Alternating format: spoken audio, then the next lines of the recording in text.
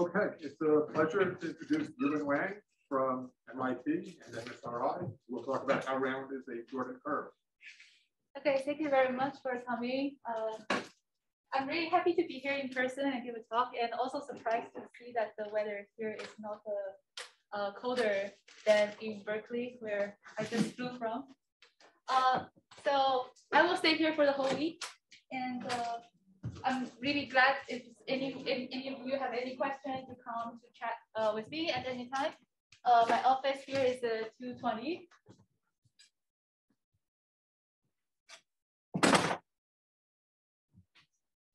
All right, so today I'm going to talk about how round is a Jordan curve, and I will be working in 2 dimensions, and the curves are really curved in 1 dimension.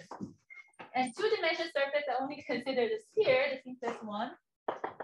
And a Jordan curve is simply a simple loop on the Riemann sphere.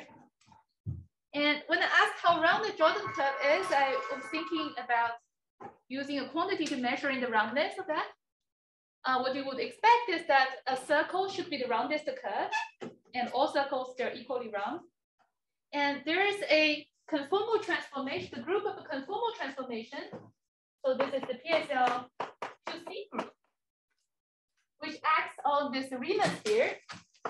So this is represented by this 2x2 matrices with complex entry and determinant 1. And we'll model out any matrix the same as its opposite. So how does that act? It acts on the Riemann sphere by the fractal linear transformation. So this is simply the map AZ plus B, CZ plus C. So C is a complex number, including infinity. So this is called the Moses transformations.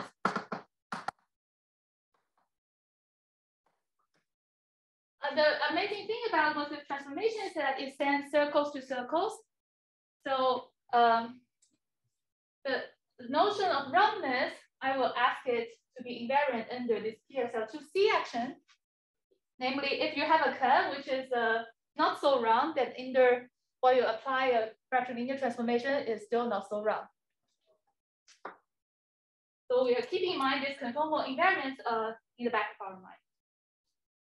So the object that we'll tell you today is something called the Loewner energy. So the Loewner energy, which was associated to each of Jordan curve gamma, a number which is non-negative. And in some sense, the notion, this energy will satisfy this property of the invariant under PSL2C. But the idea behind that is that it's defined using some probabilistic probabilistic notion called SLE, and which is a random fractal curve. So this Loewner energy will connect to the boundary of fractal curve, which has a certain parameter kappa, and it will connect to some asymptotic behavior of SLE kappa when kappa goes to 0. And later on, you will see that this energy will further be related to something called the Weil-Petersson quasicircle. The Peterson quasicircle. This is totally a deterministic object.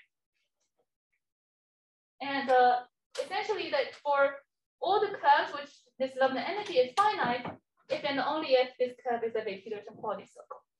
And that will link more to Teichmueller theory, etc. So this is just an overview. And on the way to connect to that, I will also talk about some determinants of the Laplacian, determinants of the Neumann-Job operator.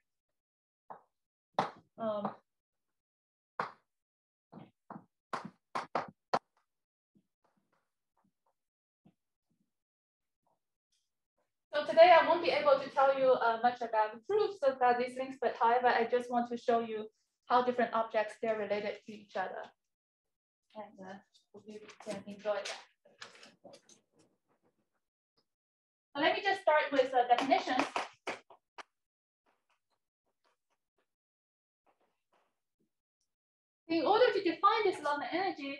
will start with a quite complicated procedure, but which will allow us to connect to SLE. So for that, we start to, let's consider a chord in the upper half plane.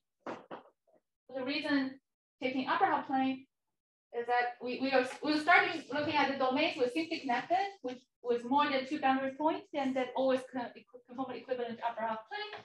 And the chord, it just means a simple curve connecting 2 boundary points, and here from 0 to infinity.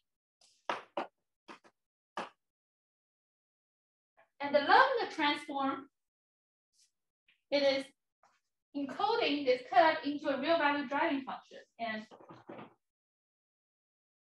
this is also the building block of SLE, where Greg is giving a class on SLE now. But let me just start with this. So any initial bit of the curve, if I take a pair of scissors, I cut it out. I look at the complement of this slit. It's a simply connected domain. I can choose a conformal map. Okay, so for me, all the conformal maps, they just mean biholomorphic function. A conformal map from the complement of the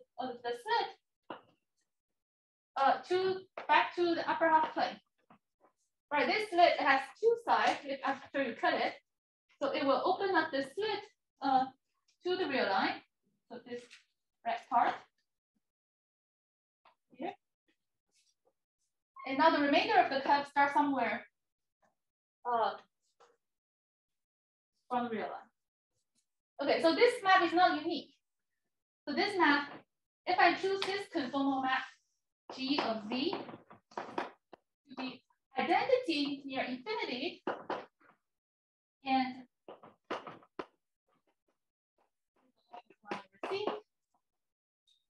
so here there should be a number here. So if I choose my conformal map to be almost like identity at infinity, as when you put your hand here, like open up your slit by a conformal map, and then this map is uniquely determined. And this is not hard to check. And so the first, in expansion at infinity, the first term is just Z itself, and the second term should be a constant term, which is 0. And here, this term should be a positive number. And this number is what we call the capacity, half plane capacity of this red part. So we can choose a parameterization of this curve gamma such that this number is exactly 2t. And I call this map GT. And now the tip of this point is set to a number which is a real number that I call WT. Now for each piece there's a t associated, and for each t there is also this real number WT associated. So W function is from T to WT is called the driving function.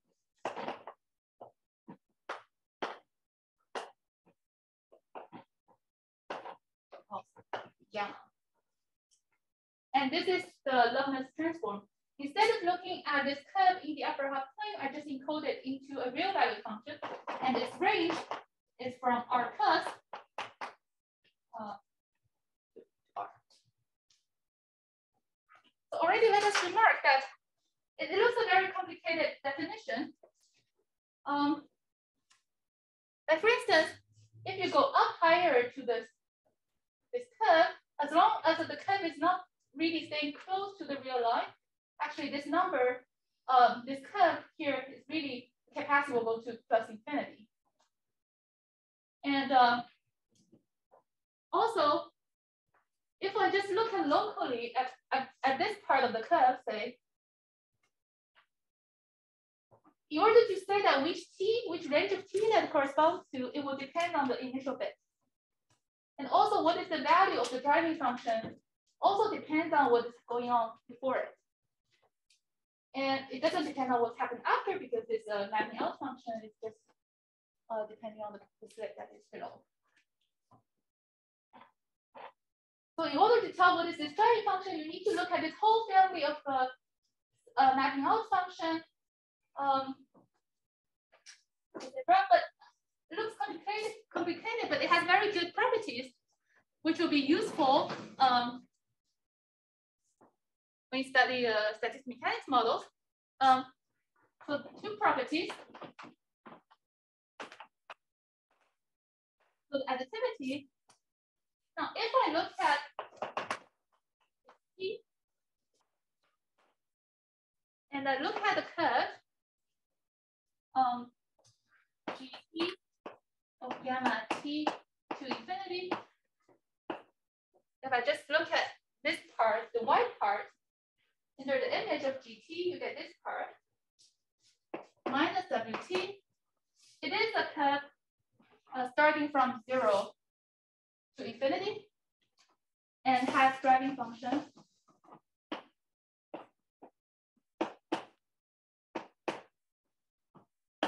s to WT plus s minus WT. It's simply the increment of the driving function. The second property, this is called additivity. The second property is that if I scale my curve gamma by a number c, then it has the driving function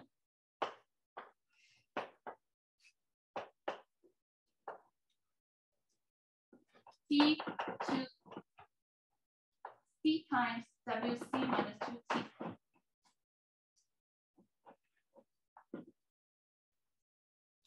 So they are very explicit if you do these two transformations.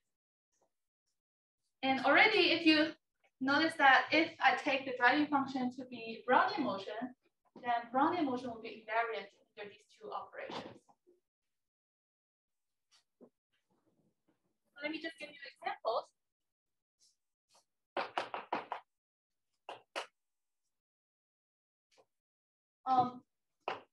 So when W is just constant function 0, what you get is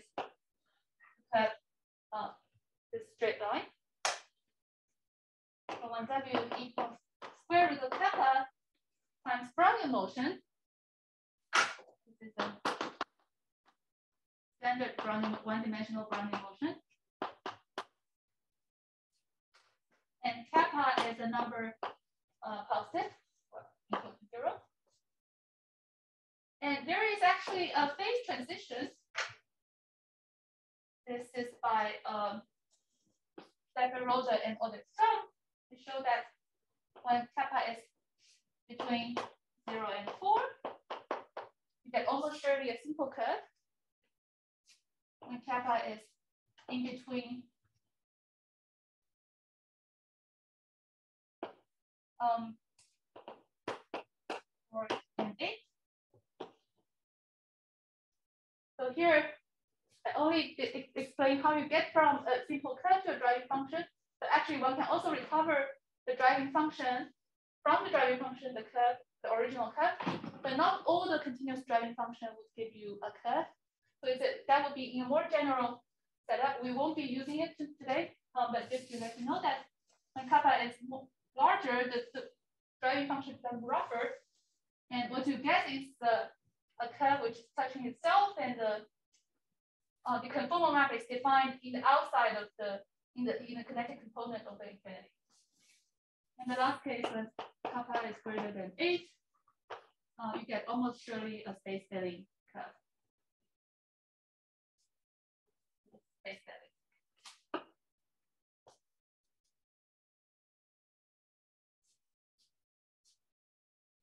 All right, so okay, why Loewner transform is useful. So here, for those who are not probabilists, you probably still have heard about the Brownian motion. The Brownian motion has all this universality property. It has the unique this is the only possible scaling limit of any kind of a random walk under nice second moment condition. And so it appears like everywhere. And because of the universality of the Brownian motion, you get the universality of SLE.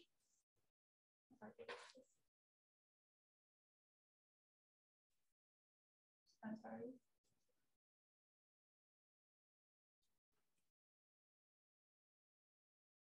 It doesn't. Yeah, I'm sorry. And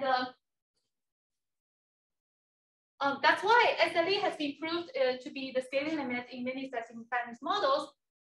And just to name a few that like easy for easy model. So in general, the setup is that if you have any lattice model, which in the scaling limit having nice conformal invariance property, say if I take the spin to be negative, assuming that you just have two colors of spins, and if I assign this negative value on one side and the positive value on the other side, it will force a certain type of an interface in between.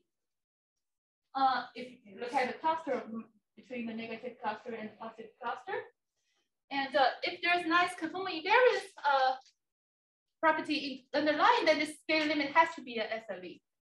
And all that is coming actually hidden behind the universality of the Brownian motion here.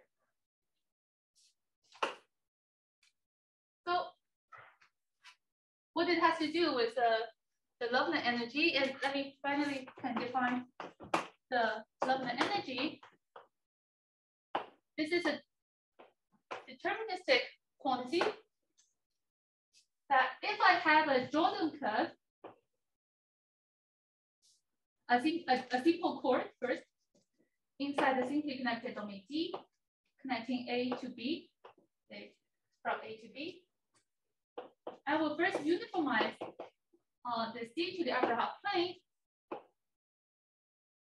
to a curve like this, conformal map. And if I have a curve in the upper half plane, I can write down its driving function. And I define the Loewner energy of this curve gamma inside D, B to be the Loewner, to be the Dirichlet energy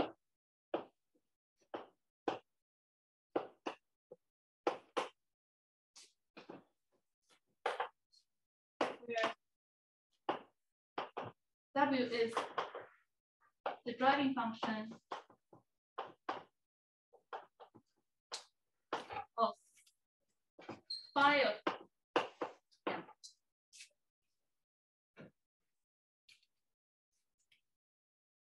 Here, phi is not unique. Phi is a map which will send A to 0, B to infinity. But phi is not unique. You still have a degree of freedom, which is by scaling. But however, because of this property, under the scaling, the driving function will change in this explicit way. And one can check that the Dirichlet energy doesn't change.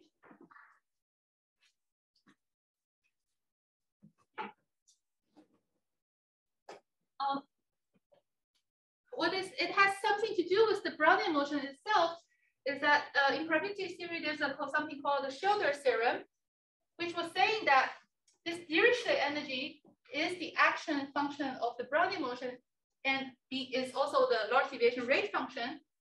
So heuristically,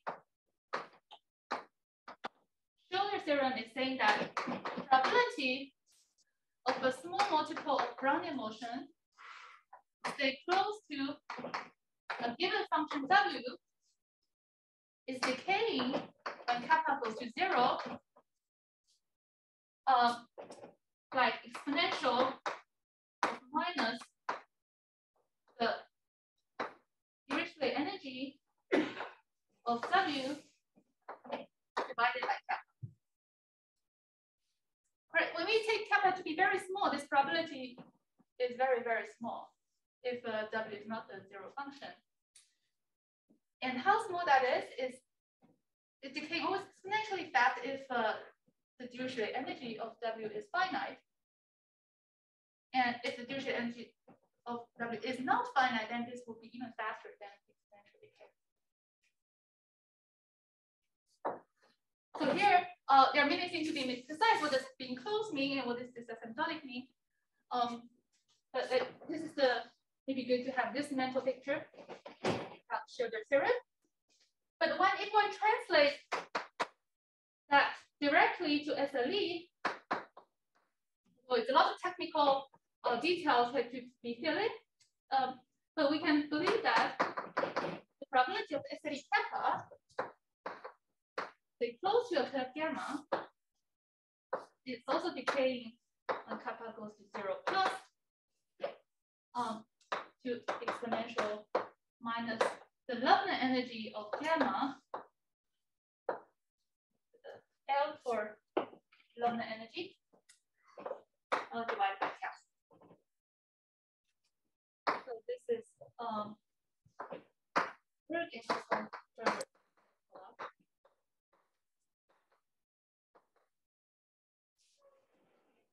And we could prove this closeness in the sense of the house of distance sense. And so to just draw a picture, so in the unit disk, if I'm giving you a curve gamma, and the probability of SLE kappa stay close to this green curve, its probability is decaying like the Loewner energy of gamma when kappa goes to 0.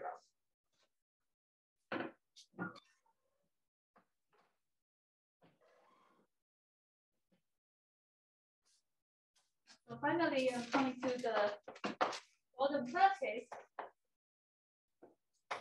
So this is a definition due to Schramm-Loewner.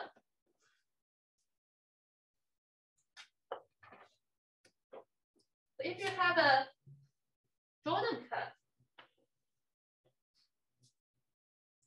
now I take a point on it.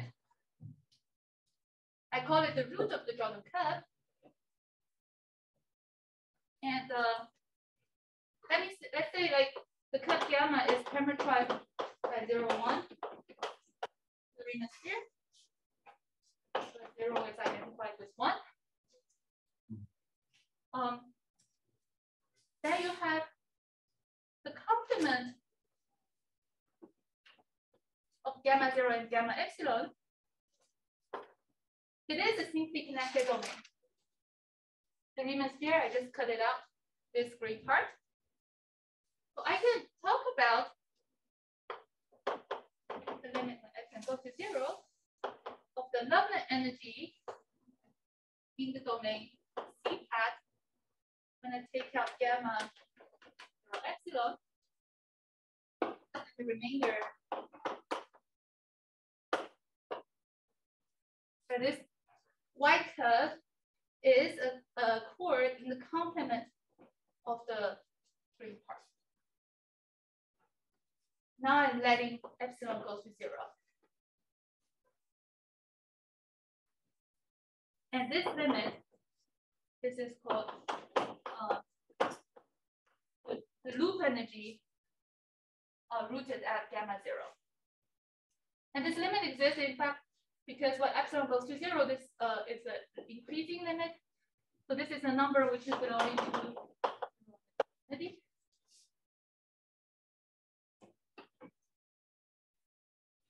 All right, so now the question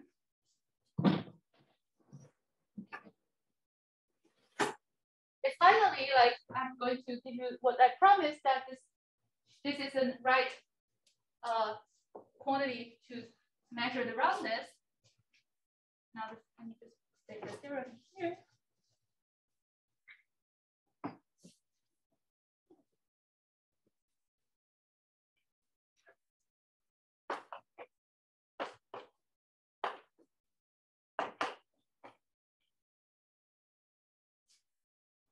That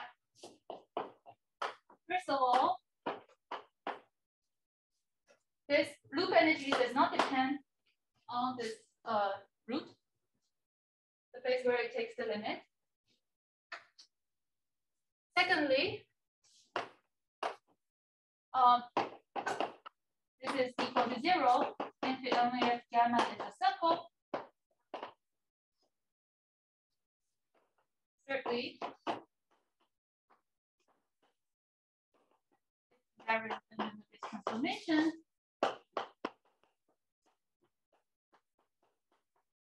This invariance is almost for free because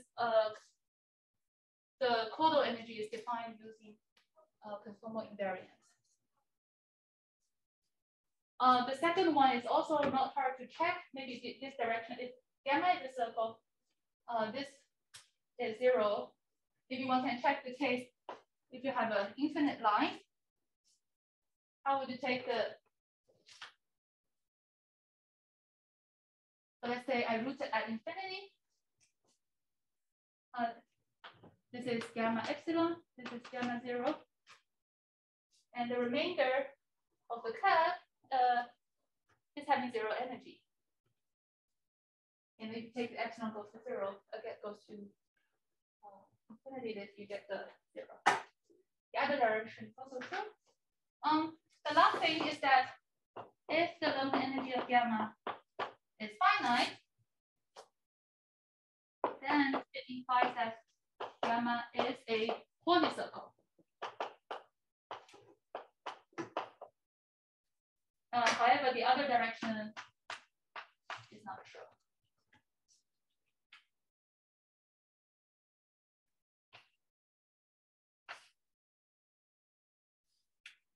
And this independence of this root, I will explain more about what is quasicircle and why. I will not explain the original proof of this result, but I will give you an equivalent description of this Loewner energy. Then where you can see the invariance of the root coming for free.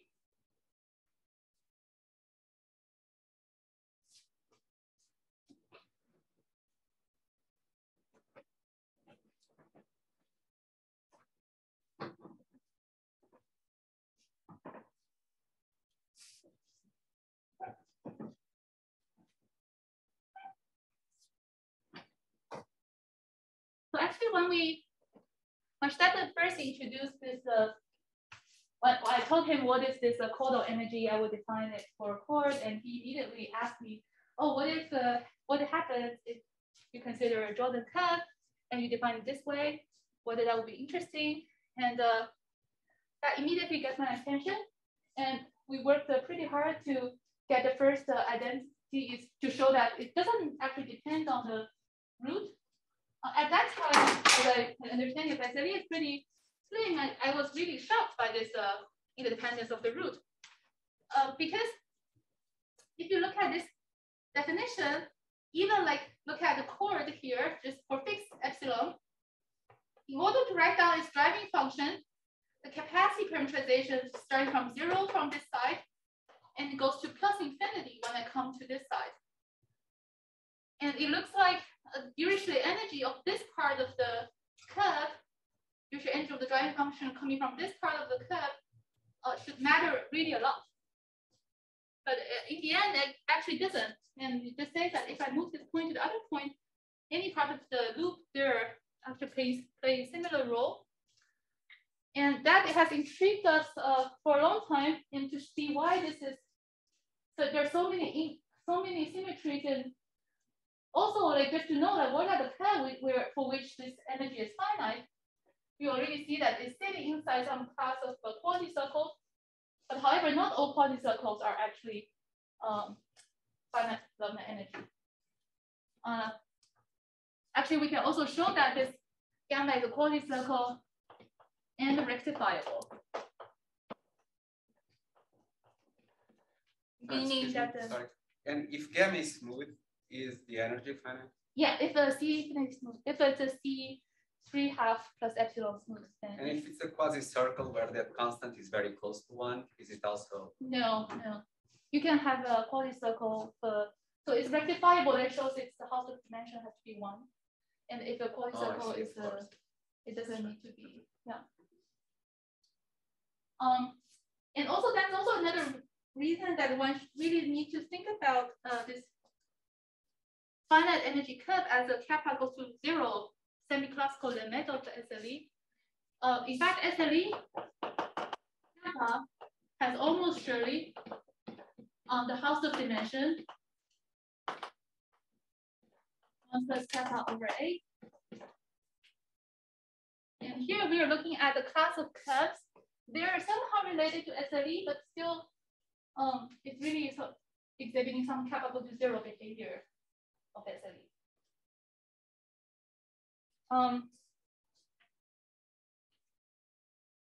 Okay, now I think the final. Now I'm going to answer all those questions. And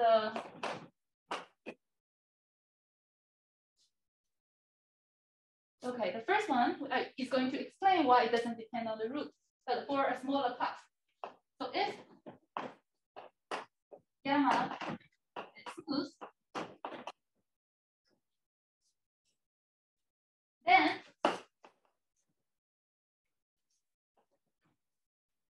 the Loewner energy of gamma smooth Jordan curve. So from now on, I will only talk about Jordan curve. Although its definition comes from Kodo, this is Jordan curve. The Loewner energy of gamma can be written as 12 times this functional. Let's say what is this?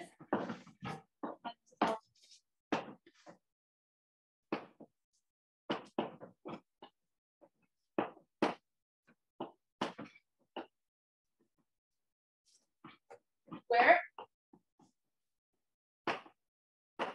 H of gamma. Okay, this we go draw a picture here.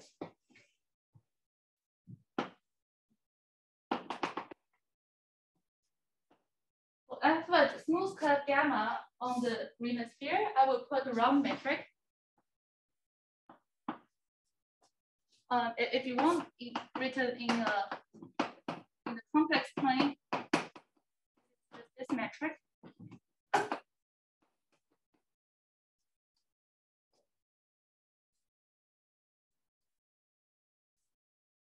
And now the complement of gamma, I call this D1 and D2.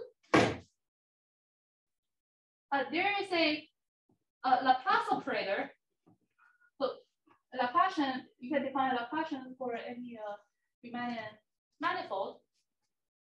The Laplace Beltramian operator, which acts on functions with zero boundary value. So this is a Dirichlet.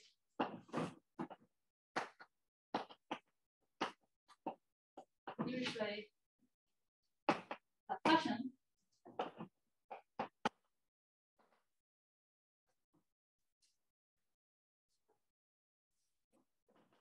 I will define this functional as log determinant of the Laplacian. So this is the Laplacian on the whole sphere minus log the area S2 minus log that of the Laplacian in D1 minus log that Laplacian in D2.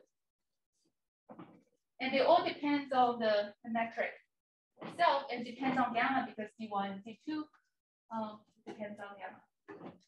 So here I use something called this determinant is for zeta regularized determinant.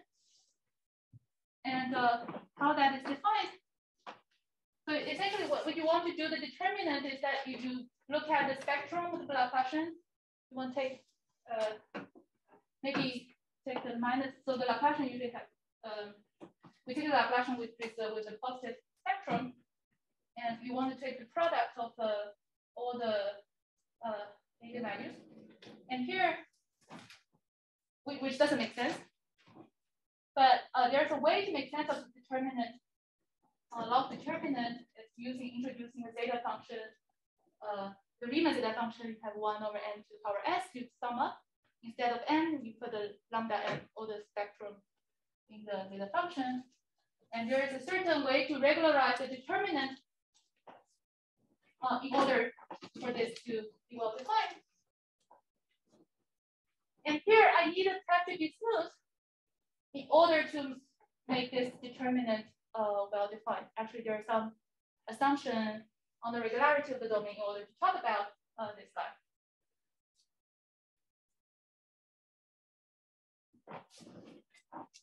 So here,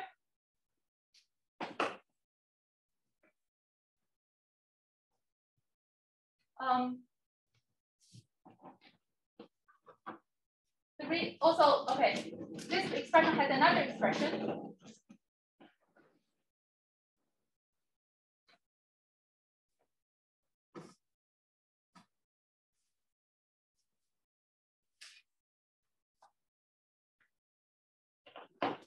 This is also equal to determinant of a Neumann jump operator minus log of the length.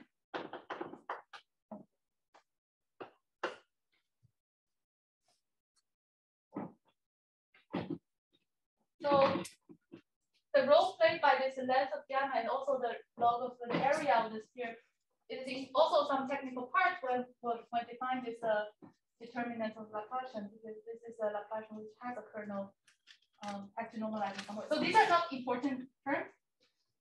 The most important thing is that it is related to some spectrum theory about behind this domain. And here, this is what is this guy, where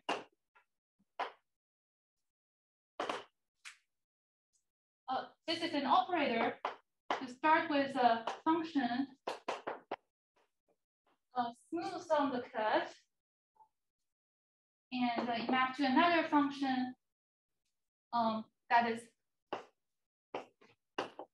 smooth on the curve, and defined as,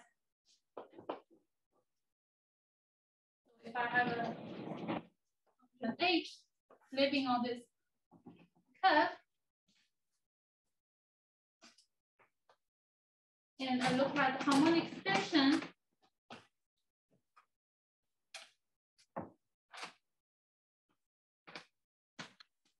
this is called h plus, this is h minus. Harmonic extension to the two sides, and you take the normal derivative.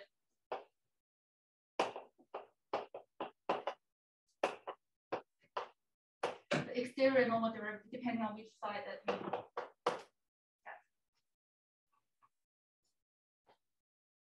Okay, here was, so this identity here is work in Friedlander Kepler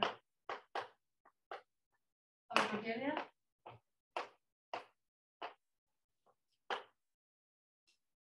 So this is purely an operator theoretic thing.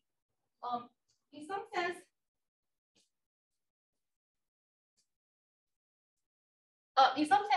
here you can think of this Laplacian of the whole sphere. If I write in the block matrix, where there is a part of a block which there are functions living in plus, functions living in minus, and function which is harmonic in d plus and d minus.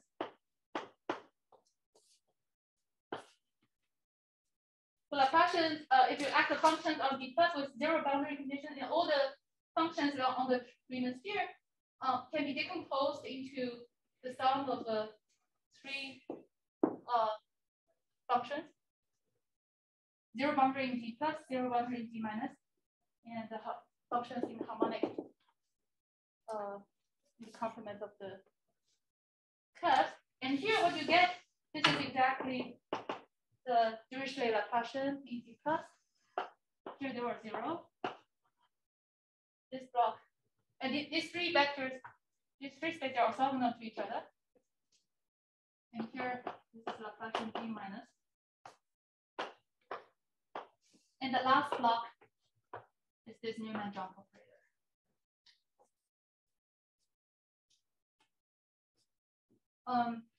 So therefore, you do expect that the determinant of Laplacian equals the determinant of S square, the sphere equals the determinant of Laplacian on the first one, the second one, and the last one. And here it's also expressed in terms of this identity.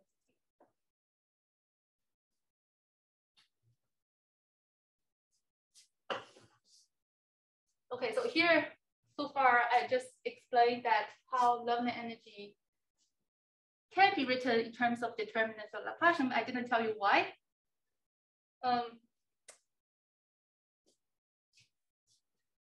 So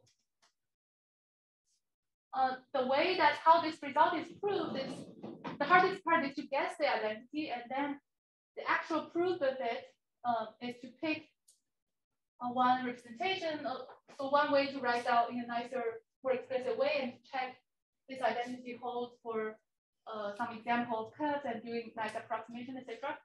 But the way how I guessed this result was based on come with some faith about resulting random conformal geometry, where it is some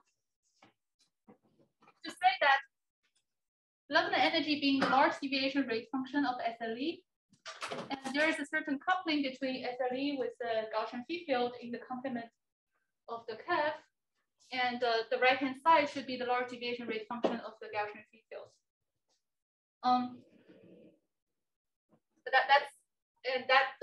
So that's related to some quantum, the volume quantum disk, etc., which was recently proved actually by Morris, and But however, so here I'm just showing you that okay, the Loewner energy actually is related to this log determinant of Laplacian, which has several ways to express this, either using determinant of Laplacian or determinant of this Neumann-Jump operator.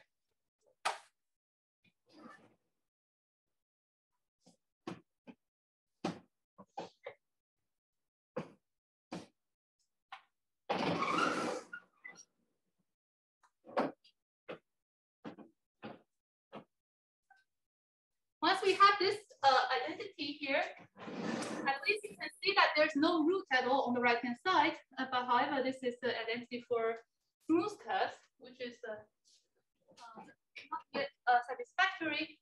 But we can actually, using this expression, and essentially you just need to compare the log determinant of Laplacian inside D1 and D2 with the one in the complement of the circle. We can also show that just expanding this identity, the Loewner energy of gamma can be written in a very simple way. That if you have curve gamma, I will look at two conformal maps F from the inside to inside of the curve gamma, D another conformal map from outside to outside. This is from D, this is D from D star. Both are conformal, and the Loewner energy is simply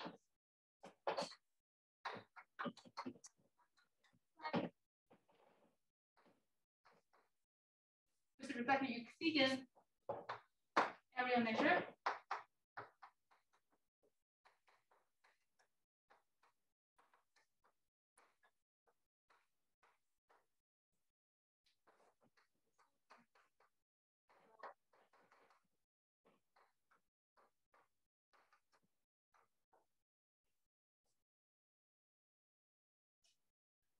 Sorry, excuse me. Yeah. How many derivatives are there on top? Two of them. And one. One of that. Yeah, this is the Frischwatz of F and G.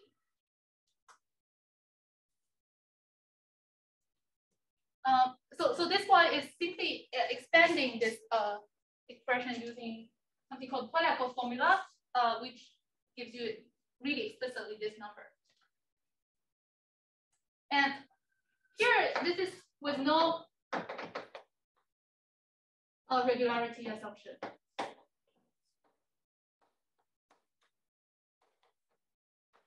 Here, essentially what you do is to assume the curve is smooth, you get this identity, then approximate all these curves by smooth curves, you get identity for any Jordan curve.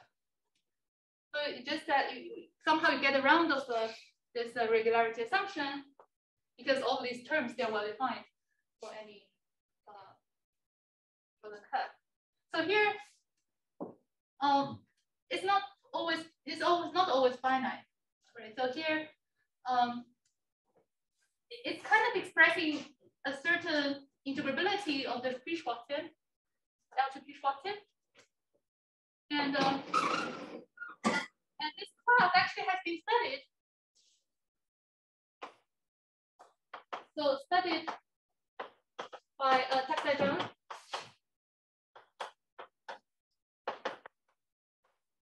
recently more written by Bishop and actually many other people since the 80s. And they say this gamma for which the right hand side is finite. Called everything here behind the second term. They call it S1 of gamma. They're saying that lambda NT equals to this, they call it universal Liouville action.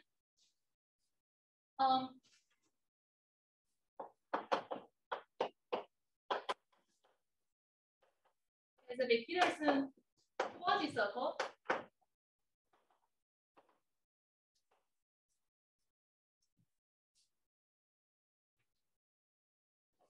And this class of quasicircles has a tons of other equivalent description. So first, that this guy is finite is actually also equivalent to if you just require this. Don't think about the other terms. It's equivalent to this thing is finite, just half of it. Also equivalent to the integral of the Schwarzian of f. Schwarzian is a term which involves the third derivative of f. Schwarzian of f is 0 if and only if f is Möbius. Take 1 minus. Right? It's a quadratic differential, so you multiply by inverse of the metric, hyperbolic metric. This is finite.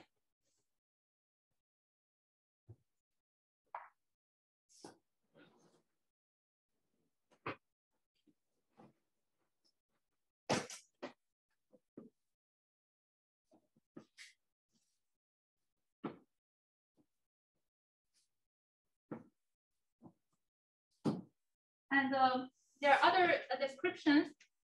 Maybe some of them you would,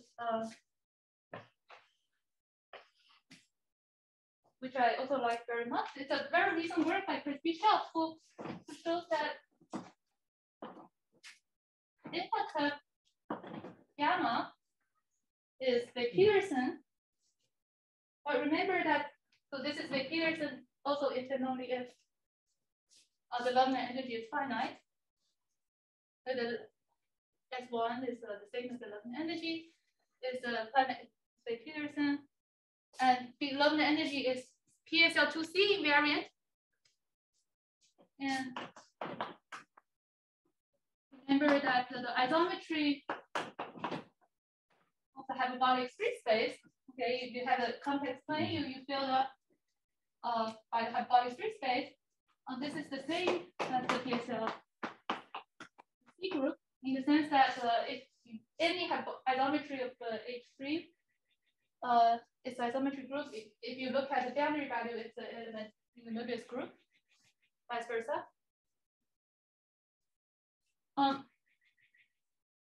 So it would be very nice to characterize this kind of gamma, which is a Weil-Petersson, which is a PSL2C invariant quantity in terms of something hyperbolic free space.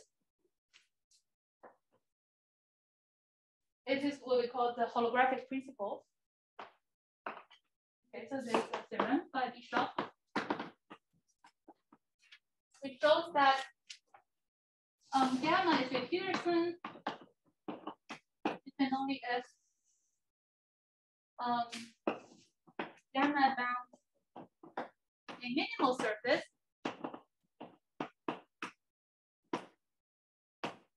H3 with the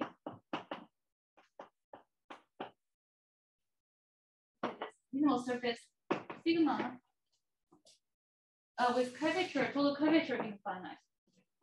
Okay, so what is so being a minimal surface, it just say that the principal curvatures are taking opposite sign with the same magnitude. Their mean curvature is 0. So at each point, the principal curvature is say k and minus k. And if you take the integral of the principal curvature,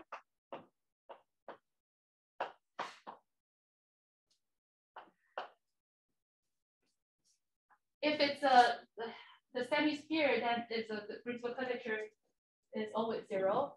It corresponds to the boundary to be a circle. And if you have this, so here, if you take just the integral of the area in the hyperbolic space, this area is always infinite because you come to the boundary. But however, here it's saying that the curvature decays to 0 quickly enough so that this integral curvature is finite. And this is equivalent to the boundary being Weil-Petersson. However, this is not really quantitative. It's not saying that if the Loewner energy, how is that related to this, and they're not actually, I'm sure they're not equal. And aren't there any bounds, like any relations between them? Does one bound the other? No.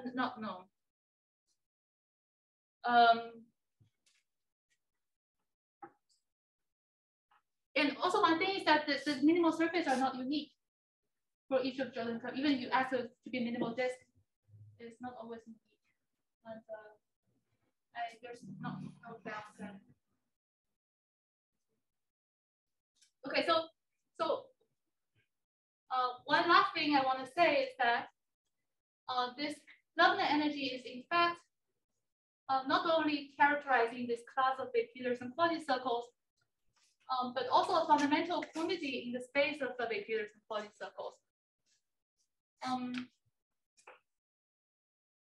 I would just try to say in words that the space of all Weil-Petersson quasicircles, they actually form infinite dimensional Hilbert manifold, and on which you can do inner products, and you can do it's a Riemannian manifold, and where there's also a natural complex structure which arises from various embedding, and there's a lot of structure on it, and in fact it was shown to be also Kähler manifold, for which this Liouville action, this SY the right hand side, is the Kähler potential for that metric, and that's what that metric is reminiscent to the Weil-Petersson metric in Teichmueller spaces. That's why the name. But however, and all that I didn't have the time to say, but however, it's saying that actually there's a lot of structure in the space of the Weil-Petersson quasicircle, which is still a mysterious thing to me, knowing that the Loewner energy originally comes from SLE, where star to have is kind of measuring how likely SLE kappa to stay close to this curve.